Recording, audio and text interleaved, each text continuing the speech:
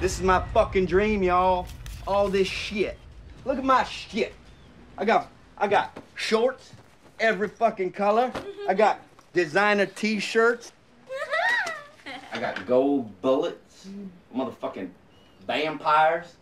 I got Scarface on repeat. Best movie. Scarface on repeat. Constant, y'all. I got Escape, Calvin Klein Escape. Mix that shit up with Calvin Klein B. Smell nice. I smell nice. Ain't a fucking bed, that's a fucking art piece. My fucking spaceship, USS Enterprise on this shit. I go to different planets on this motherfucker. Me and my fucking Franklins here, we take off. Fucking take off. Take it off. Look at my shit. Look at my shit. I got my blue Kool-Aid. Ooh, you got your Kool-Aid. I got my fucking nunchucks. I got shurikens. I got different flavors. I got them size. Look at that shit. I got size. I got blades. Look at my shit. This ain't nothing. I got rooms of this shit. I got my dark tannin oil. Yeah. Lay out by the pool. Yeah. Put on my dark tannin oil. Machine guns. Look at this. Look at this motherfucker here. Look at this motherfucker. Huh? A fucking army up in this shit. This is documenting the house. Lena's being cute. No way. Okay. Welcome guys to the studio tour. This has been requested for many years now. And immediately you'll notice a ton of just like unopened Lego boxes. These are all kind of going to be built. This is the set for my upcoming animation, the Batman Zack Snyder prison fight scene. I'm probably gonna auction that off on my eBay at some point. This is my PC. This is where I do all the editing on the audio and kind of like picture cutting side. Duck Song, Solid Fingers. The whole studio is kind of always in flux. This is just kind of a good time to do this because I've been meaning to do it for a while and I feel like the studio is at a place that I'm actually pretty happy with and it's relatively clean right now. This is just random sets and things, kind of storage / display. The Mystery Machine, Scooby, Robert Pattinson Batman and his Batmobile, the '89 Batman and Joker. Here are a bunch of props. These are kind of things that I may need as I'm animating, and this really helps out like if I'm putting together a set or if I'm in the middle of a shot, I need some sort of prop or thing. It's all organized, categorized here. I kind of find that having all these characters on display helps give me ideas for upcoming animations. Kind of if I can see everything really well, it's a lot more of a creative space. Got the X-Men right here. I'm working on an X-Men short, which will be pretty funny. But yeah, I've got lots of different projects in development. Lots of ideas that could be done. It's just about taking the time to implement them all. Yeah, more storage for just random buildings and stuff. Here's where I record the voices. And here's my Lego Charmander that I got from Christopher Gearhart, aka Bricker Builds. Some more minifigures. Just good to have minifigures around, you know. I got Soviet Batman, Professor X, and some more X-Men. Then just in here I've got like various pieces of equipment and things that I may need. These are Legos that I sell or I'm selling on my eBay. And yeah, stuff for that, like shipping packages, hard drives. And then down here is like paints and other kind of messy stuff. Got a bin of markers, some gels for changing the color of lights, base plates. Got all my guns for shooting, all my sharp objects for stabbing, and then just kind of your blunt force trauma, you know, items. Here we have animals. Here we have a bunch of Lego bins, containers for the minifigures. Everything separated by hair, hats, torsos, legs, so it's much easier to put together. These are like whole minifigures that are from like sets or whatever that I might, you know, need at some point. I don't know. I don't really want to take them apart. Don't want to break them down necessarily, but don't want to display them either. This is all this is really useful. This is all like props or kind of like set dressing for putting together scenes. And this is really useful just because like oftentimes you'll need stuff like this, but you don't want to like build it every single time, just to kind of fill out a space. So if there's ever kind of a unique build or something that I feel like could be repurposed down the road, I'll chuck it in here, and it comes in handy quite often.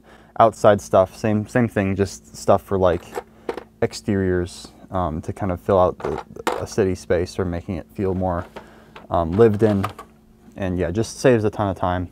Oh yeah, so this is all like kind of pre-put together Gothamites, because I'm working on a new Batman animation, and a lot of these guys are going to be used for like the background of scenes and just kind of general extras. So you got your women, you got your hats, I guess, personal effects, hippies, gala women, street toughs, businessmen, working class men, pimps, whores, mobsters, the homeless, and modern folk. And I've got modern folk because sometimes I need to do a video, you know, with that takes place kind of more in the current day or something. But with my Batman series, I try to, what I've been doing recently, I've been trying to skew more towards kind of that 1950s-esque like aesthetic, where everyone's wearing hats, or, you know, women are wearing hats, or are wearing kind of like era-appropriate attire. You know, you got your working class men, everyone's kind of wearing suits. So it has this more of a retro feel to it. And I want to represent that with the cars as well. So you've kind of got this like out of time feeling. Some pimps and whores in there. But yeah, sometimes you do need your modern folk, your homeless. But yeah, these are all pre-put together, so I can just drop them into a scene without having to, like, you know, think about it too much. So it just makes everything a lot faster. Oh yeah, right here I've got a big ol' book of stickers. Whenever I make an order on Bricklink, I check the sticker section, because a lot of times there's really useful stuff that can be, like, you know, repurposed for other animations. So I keep it all in here, and it becomes really useful.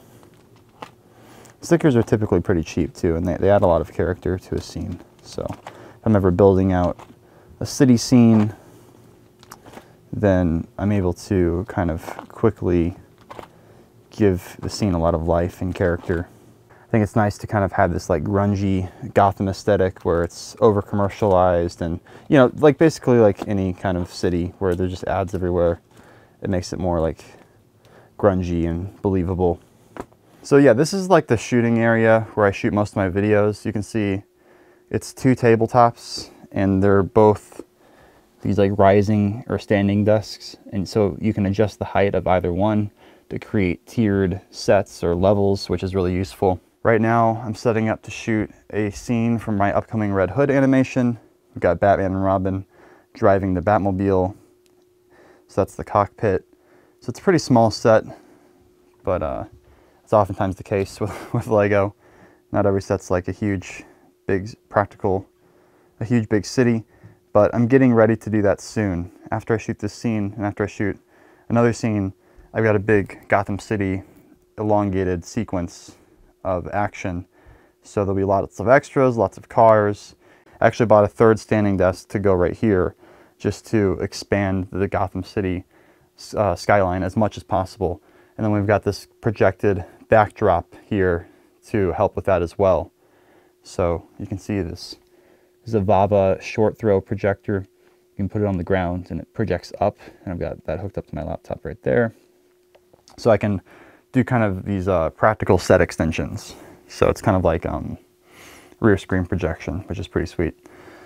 This light is a Quasar Science model P1NT183B. It's really, really helpful. I really like this thing a lot because it's really good at kind of just giving you a nice clean fill for your scene. It's adjustable. You can change the color of it. It can be any color you want. You change the intensity of the brightness, and it stretches from one side of the table to the other. So it's just a really good kind of all-around fill light. And then you use these other lights like this to get your backlights or kind of to highlight the characters and to do specialty lighting, as well as kind of inset practical lights, LED brick lights that plug into these USBs here. And if you ever have like a backdrop, these shop lights are really, really bright, and they're good for lighting up a big backdrop. That's why I've got all these C-stands, because I can either attach like flags or backdrops to them. These C-stands come in handy often for whatever you're trying to do. So yeah, that's where pretty much all the animations happen. I've got my chair that I sit in. I've got my laptop, and this is the laptop. This is my main computer. This is what I use to do all the editing, like all the visual effects. I spend most of my time on this computer. And then just kind of things to assist with animation. Here you've got like tools like super glue and like cutting tools and sticky tack and pens and stuff like that. Whatever, these are your best friend when it comes to Lego animation. Toothpicks. And yeah, gaffer's tape, of course. And then that gaffer's tape's expensive, so I try to reuse it when I can. Over here, this is the set that I don't know if will ever be finished. This video, I've been working on this video kind of on and off for like almost like 4 years. I don't know. It's been like, I think it's been a little over 3 years. I've been working on this video on and off. It's like I started it before The Rise of Skywalker came out, and then after that movie came out, I lost interest in anything Star Wars related. Just killed it for me. So it's about like, I don't know, like a quarter of the way done. And I put a lot of time and effort into it, and I'm really proud of it, but I just have no inspiration for like actually going in and finishing the scene. But it's a Kylo and Rey fight scene, and it's all plotted out. Like I know what's going to happen. It's just going to take many, many more months of work to actually implement it. So this set is kind of just gathering dust, taking up a lot of space in the studio, unfortunately. But I will finish it eventually. I'm not just going to abandon this project. I just want to focus on my Red Hood video first. That's more important to me. Then maybe I'll come back to this. But it's still a cool set. I mean, it's big. There's lots of big trees, and it's really immersive. I love the colors. The video is going to be good. It's just I'm not really interested in Star Wars stuff. This is my motion control rig. So you can put a camera on here and get different angles and shots and program moves, and then the move will be executed frame by frame. This is a Eldachrome setup. I've talked about this in the past, but yeah, it's really cool and allows me to get more dynamic, more like Spielbergian type of shots. We've got more Lego storage over here. This is a lot of lights, like car headlights and things. This is what I was kind of talking about earlier with the inset practical lighting. You can get these lights on eBay, or there's lots of people who sell them and make them, but they're LEDs that are worked into actual bricks, and then you can put them into the set. You've got everything you pretty much need to make a brick film at this point. I use these heads for like sorting, kind of just bulk brick that isn't sorted by anything other than color. So I'll pull these out often and dump them out onto these like blankets over here to like find the piece I need. But recently I've been investing more time in like the actual like sorting process. So over here is like colored pieces, but sorted into different groups, like black 2x brick or black 1x brick. So it makes it a lot easier to find what you're looking for fast. So a lot of time up front to put all this stuff together, but it's so much better than what it used to be, because what it used to be was kind of pretty hectic and messy looking. And this is where we record the bait buffet, Mason and I's podcast. We want to start doing like a video podcast as well, like a video element. But that's kind of a whole nother bag of worms, because you have to buy like cameras, and you have to like stream the cameras, and we have to have a switcher. So right now it's audio only, but we have 3 mics, so we can have a guest but it's usually either us or us and AJ recording. We do it every week. It's got a YouTube channel and it's on Apple and Spotify and all that. But yeah, this is also kind of where I sit to edit. Oftentimes I'll pop my laptop off of the animation station and bring it over here to chill and do visual effects. But I can also grab this entire thing and move it upstairs and sit down on my couch or outside and edit and hang out with my family while I'm working. So that's a big reason why I bought the laptop. It was like a pretty big investment. It was expensive, but it's so much better than working from like a kind of space where you're locked in. And then yeah, back here, this is kind of just the chill space. We got Scooby-Doo on the wall. Sort of like our second living room. We don't have a TV in our actual living room. So this is the spot where Alyssa and I can come to actually watch movies. Got my Blu-rays on the wall over here. Got the original Lego Batcave on display right here. And yeah, we don't really use this space that much though since River was born, just because he's a newborn and we like to keep everyone upstairs. So this space has been underutilized recently, but this is kind of the spot to go if you really want to like have the cinematic experience. We've got the duck hanging out. He's always there. I often sleep on this couch too. So yeah, just kind of some stuff on display. Another duck. Hopefully that was a pretty comprehensive tour. I didn't want to spend forever making this video. I mean, I'm sure there's more things I could go into, things I could show, but that's just kind of the basic overall setup. Just to kind of maybe inspire you guys. I don't know. A lot of people have been asking me to do this for a long time, and I felt like today might be a good day to do it.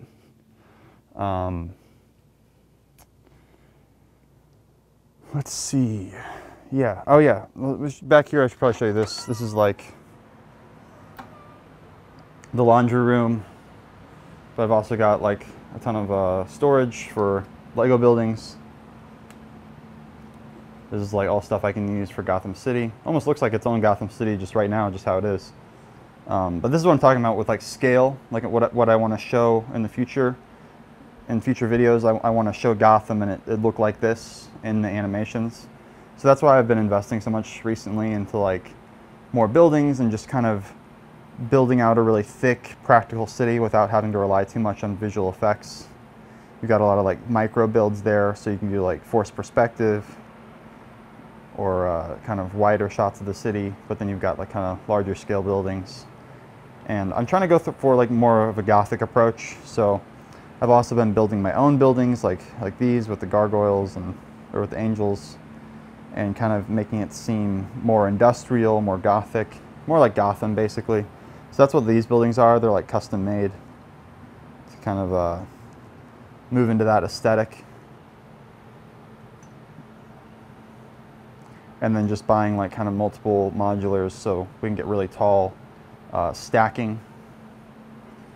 This building's pretty cool. It's almost too big though, because like sometimes when you have buildings that are so big, it almost makes like it seems small in a way. But I'll figure out a way to like use this building or incorporate it, because it's pretty much like minifigure scale. It's massive. But yeah, I bought that from the minifig shop in Kirkwood. But yeah, which is a store that buys and sells used brick. So yeah, a lot of the stuff I bought like used, and you're able to get a better price on it that way. Over here is Lego sets that I've bought that I'm saving either to be used in the future or to sell. Most of these I'm going to sell eventually. Like they'll be worth a lot of money after they retire. So I'll wait until they retire and then give it a few years for them to accumulate some value, and then I'll sell them and, you know, make a profit. That's the idea anyway. Same with all these. There's a bunch of Legos in here. Legos Volume 1, 2, 3, and back there too, a bunch of Legos. Just kind of in cold storage. So if the need arises, I can pop them out, or if I ever, you know, need some quick money, I can sell them. But yeah, I used to invest like in the stock market, but honestly, like, I feel like Lego's a better investment because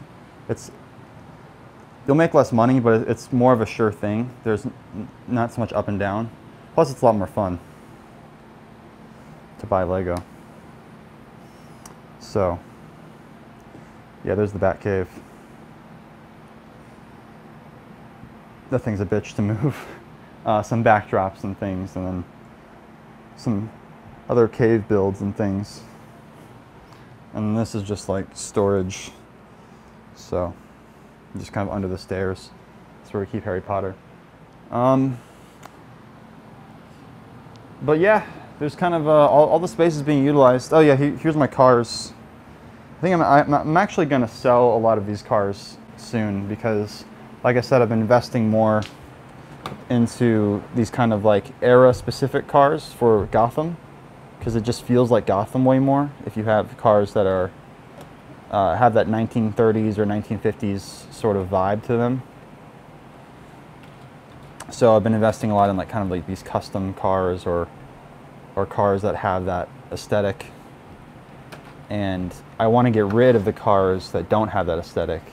Like a lot of these cars, like I don't think I'll ever use this. It's so garish. It stands out. It looks so modern. You know, I want to give the idea that the Gotham is depressed and like most people are poor. So kind of having all these like brightly colored sports cars in the background really kind of like breaks that vibe and that believability. So while these cars are cool, I don't think I have any real practical use for them in the future. So I'll probably end up selling a lot of them on eBay.